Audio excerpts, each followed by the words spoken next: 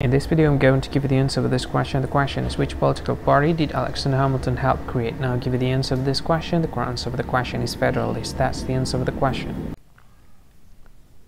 Hi, thank you so much for watching this video. If you find this video is very useful, you can help this channel to grow by subscribing this channel. Please this subscribe button and don't forget to like this video. And if you find this video is not really good, or you don't really like this video, or you kind of feel that it's a little bit offensive or something like that, you can click this one, dislike button. You can do that anyway.